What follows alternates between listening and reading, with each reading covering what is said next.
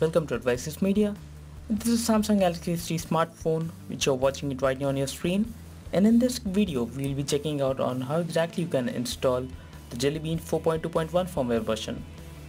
To start with, you need to head over to the link which is mentioned just below this video to head back to the androidadvices.com website, where we have mentioned a detailed tutorial. Go through the instructions which are mentioned in the prerequisite section, and then in the procedure which is mentioned in the second page, download the zip package of the firmware along with the Odin.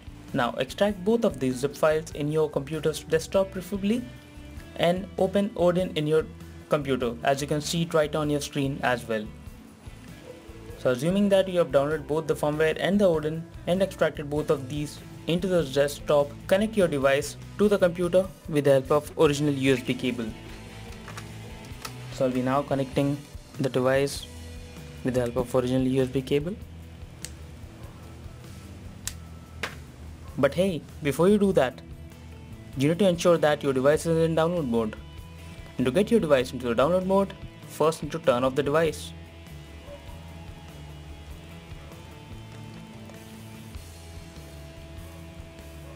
So once your device is powered off completely, you'll be getting a short vibration kind of thing on your device, which will confirm that your device is now turned off completely. Now, to get your device into the download mode, press the volume down key, then the menu button.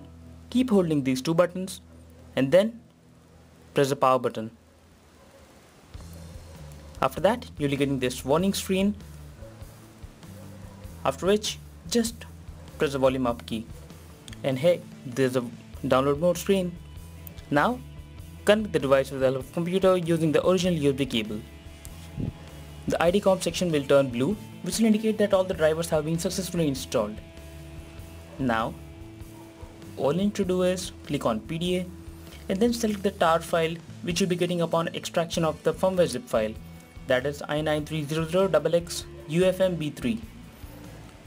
Once you've selected that, just click on open. You have to wait for a bit.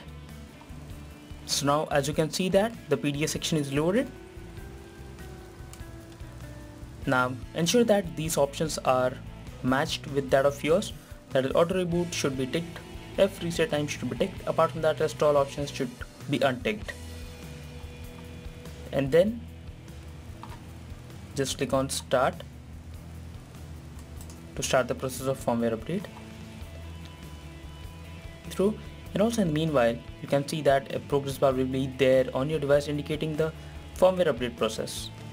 Please note that the whole process of firmware update may take around 4 to 5 minutes depending upon many factors. So we'll keep the phone aside till the time of the firmware update. The best part of this 4.2.1 firmware update is that this firmware brings in a lot of features which are there of Galaxy S4, be it eye scrolling or the wallpapers or the overall feel with the nature UX UI which is there actually in Galaxy S4. Once the device is updated, we'll obviously run down you through the list of things.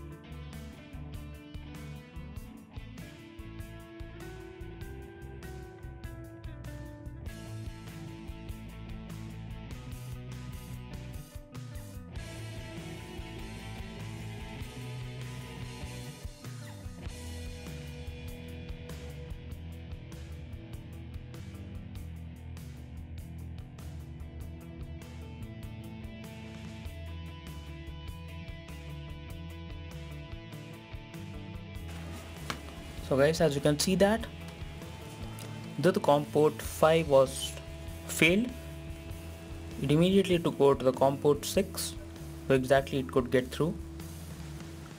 And now the firmware update is now being processed. So to always ensure that the USB ports are open. Now you can see that the progress bar 2 is indicating that almost the firmware update process is done. And also you can go through the list of processors over here. So the Samsung logo, which I'm seeing it right now.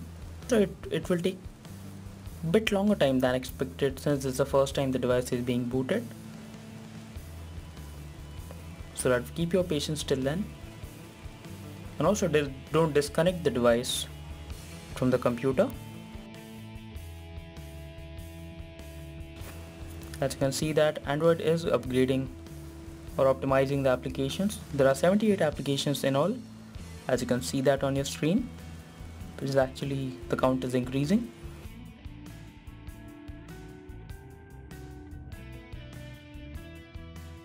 You may however disconnect the device from the computer, but it's not recommended till the time you see any screen like the language selection or the country selection, or the one which will be showcased just after this screen.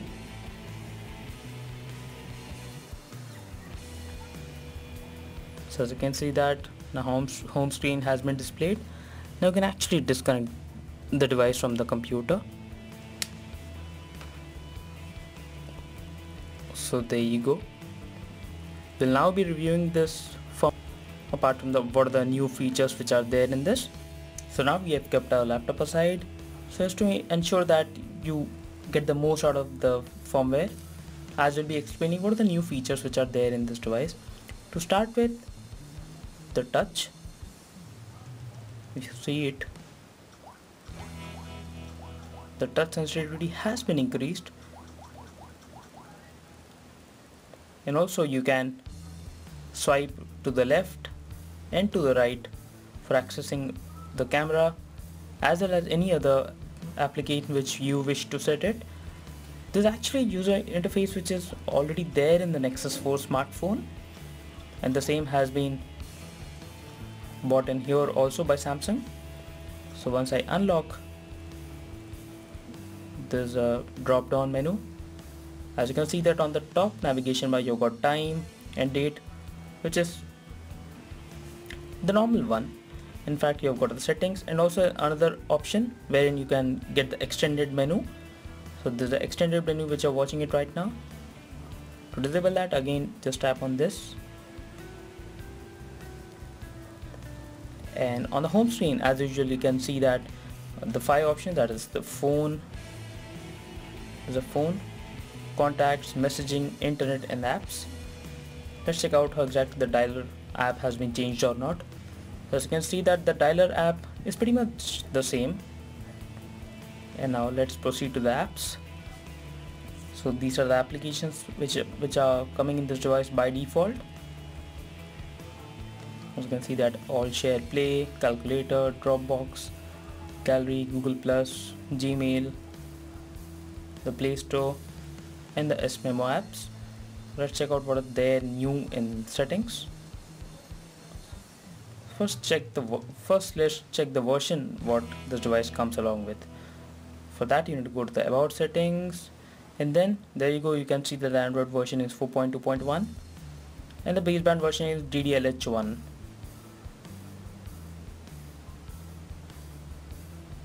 So as you can see that I have enabled the developer options by tapping on the about section. Go to the developer options, which are actually the same thing which are otherwise there, but we have got additional options like simulate secondary displays, enable 4xMX AA, and the profile GPU rendering, a bunch of new options which are there in this developer options. Apart from that, this also has got the S Cloud, with which you can actually link your Dropbox account, or you can actually add the Samsung account. After that, you've got the lock screen options, wherein you can actually disable or enable the ripple effect, widget on lock screen, set wake up command, and also in the screen lock option you've got the standard options of lock. Let's check out the wallpapers, what this one has got. But here the best part is, we'll just show you. Let's head over to the gallery.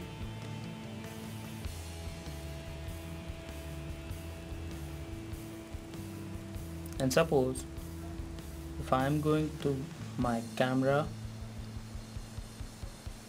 previously there used to be a top navigation bar which is there in this over here, the top one, but now that has been removed and it's now completely black. As you can see that this portion is extended to this as well, the top navigation bar I'm talking about. So now the image is covering the full screen. That's the best part. Another thing you've got in settings, let's go to the settings. In sounds, you've got an option of my sound. So in sounds, actually you can find a new option called my sound.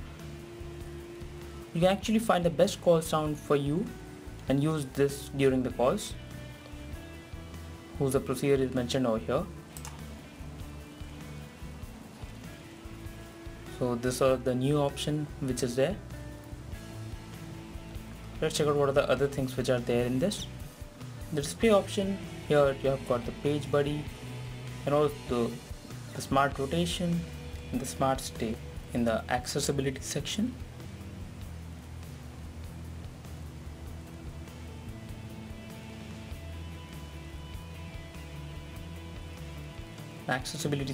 you've got the magnifying gestures which can actually turn off or turn on, and also enhanced web ability, and that's it. You've got another option like mobility, tap and hold the delay. Also you have got the new option like that is the voice command. Once enabled, you'll get a bunch of options to choose from. So these are the various things which are there. As you can see that here in about device, after enabling the developer options will be there.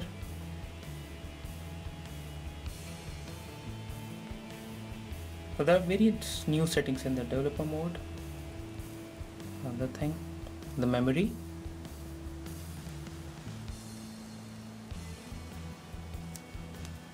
As you can see that the RAM usage is reduced to 630 MB out of 828 MB of usable. So that was there.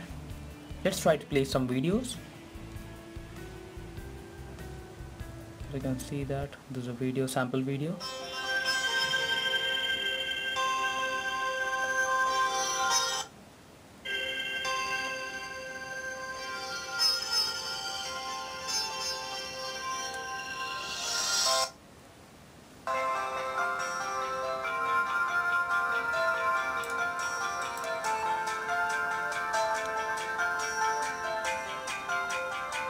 As you can see that you can actually zoom into the video.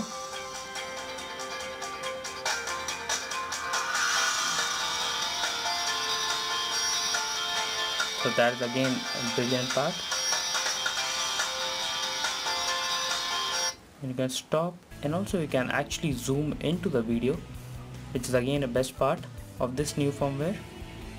Though the image is a bit pixelating due to poor video quality, but the same thing can be checked out.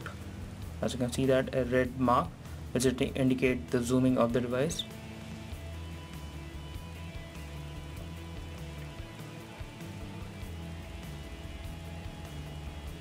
So this was the one.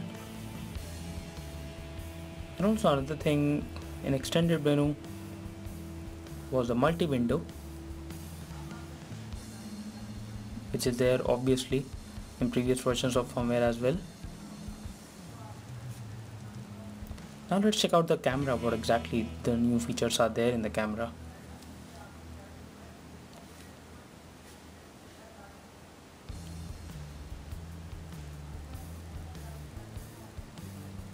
So here is a camera. In camera settings you have got a bunch of options, that is edit shortcuts, burst shot, self-portrait, etc. There are no new features which are there in the camera.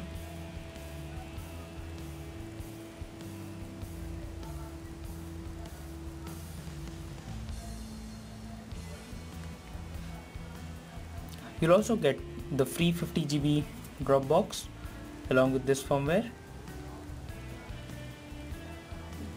Also in the settings, in display, you've got an option of daydream to control what happens when the device is docked or enabling the same. You can enable the daydream while charging. You can start now for getting a glimpse of it.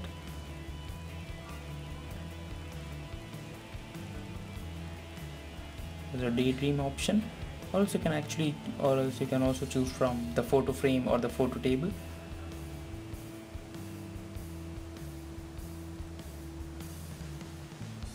There's a smart stay feature, there's a smart rotation feature. So that's it. So that's a quick demo of the new firmware for the Samsung Galaxy S3, which is Jelly Bean 4.2.1. Do stay tuned to our channel for more updates. Thank you.